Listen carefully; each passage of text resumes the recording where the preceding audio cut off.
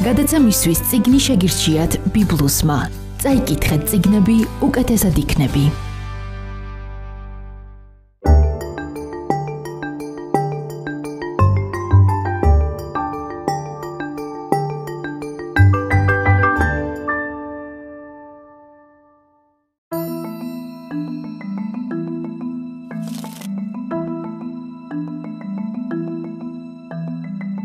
მოთამაშე რუსი მწერლისა და ესეისტის ფიოდორ დოსტოევსკის მოკლე რომანია, რომლის წერაც ავტორმა 1866 წელს დაიწყო და ძალიან სწრაფად 26 დღეში დაწერა იმისთვის, რომ თამაში წაგებული ვალები დაებრუნებინა.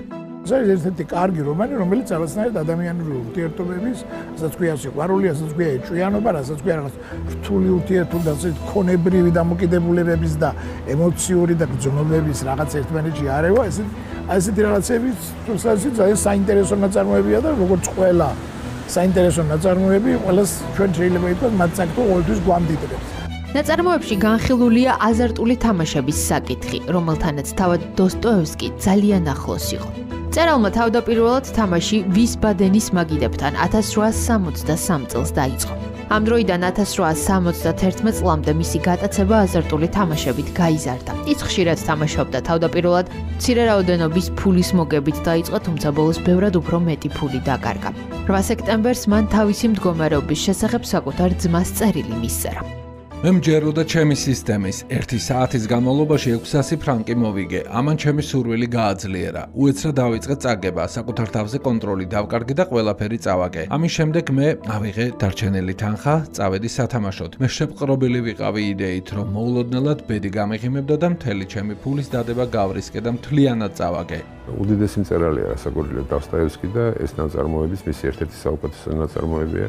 ძალიან საინტერესო პერსონაჟებია, ამბავით ძალიან მნიშვნელოვანი.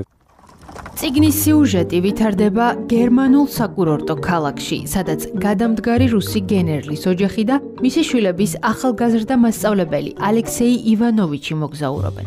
ალექსეის გენერლის გერი პოლინა უყვარს. პოლინას კი ქარაფშუტა მარკიზი დე გრეი.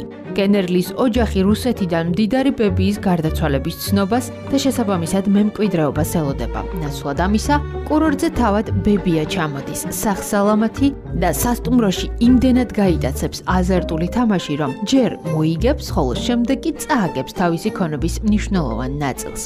თამაში ალექსეიც ჩაერთვება, რადგანაც უნდა ბევრი ფული მოიგოს და პოლინას დაეხმაროს. ალექსეის კი გაუმართლებს, მაგრამ თავმოყვარე პოლინა დახმარებაზე უარს ეტყვის. ალექსეი დარტს თამაშით იქარვებს და სულ მალე პროფესიონალი მოთამაშე ხდება. თვითონ სტილი, თხრობის მანერა,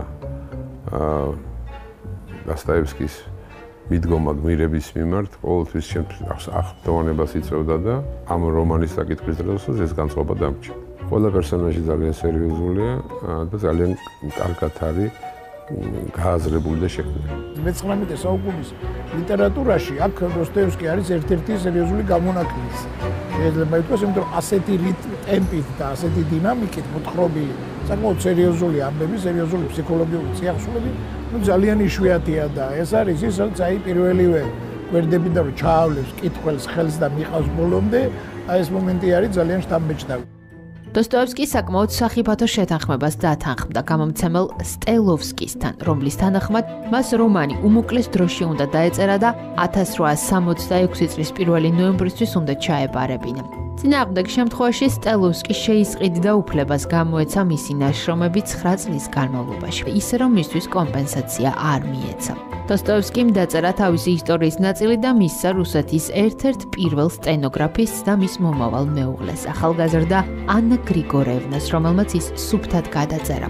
მისი დახმარებით ავტორმა წიგნი დროზე დაასრულა. დოსტოევსკი არა მარტო რუსი მწერალია, შეიძლება ითქვას, მან ძალიან დიდი გავლენა მოახდინა საერთოდ მსოფლიო ლიტერატურის და მსოფლიო ფილოსოფიური აზრის განვითარებაზეც. რომ იყოს დასახელებული 100 საუკეთესო მწერალი, მსოფლიოს 100 საუკეთესო მწერალი, დარწმუნებული იყავით, რომ დოსტოევსკი ძალიან საპატიო ადგილს დაიკავებდა ნებისმიერი ეროვნების მწერალთა შორის. ეს მართლა მოვლენა იყო და არა მხოლოდ 19 საუკუნის. ნაწარმოებში ბევრი რამ აღებულია ავტორის რეალური ცხოვრებიდან. ქალაქ რულეტენბურგის პროტოტიპი ბად ჰომბურგია, რომელშიც მწერალი არაერთხელ ჩავარდნილა გამოუვალ მდგომარეობაში. მთავარი მოქმედი პირის ალექსეი ივანოვიჩის ცხოვრება მისი ლტოლვა თამაშისკენ და პოლინა ალექსანდროვნასკენ ბევრ რამე შეემთხვევა თავად დოსტოევსკის ცხოვრებას და ჩახლართულ ურთიერთობებს აპოლინარია სუსლოვასთან. მომზადებულმა მკითხველმა უნდა წაიკითხოს. მკითხველმა, რომელიც იცის რასთან აქვს საქმე, რომელსაც სხვა შედარებით მსუბუქი რომანები აქვს საკითხული, ნაწარმოებები აქვს სხვების საკითხული. მომზადებელი მკითხველი ამას ვერ ახიფობს. რომანი სხვადასხვა დროს არაერთხელ იქნა ეკრანიზებული, მათ შორის ერთ-ერთი ცნობილი 1997 წელს გადაღებული ფილმია რომანისვე სახელწოდებით, რომელშიც მთავარ როლებს მაიკლ გემბონი, ჯოდი მეი და პოლი უოკერი თამაშობენ. ასევე გადაღებულია ორი ფილმი უშუალოდ დოსტოევსკის ცხოვრებაზე, როდესაც ის ნაწარმოებს წერდა. ნაწარმოები 2015 წელს გამოიცა გამომცემლობა პალიტრა ელის მიერ სერიაში უცხოური ლიტერატურა. 2016 წელს სერიაში შემირჩეული მსოფლიო, ხოლო 2018 წელს გამოიცა სერიაში პალიტრა კლასიკა.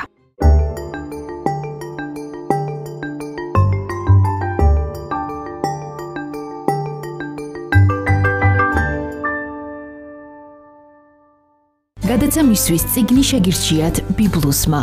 წაიკითხეთ წიგნები, უკეთესად იქნები.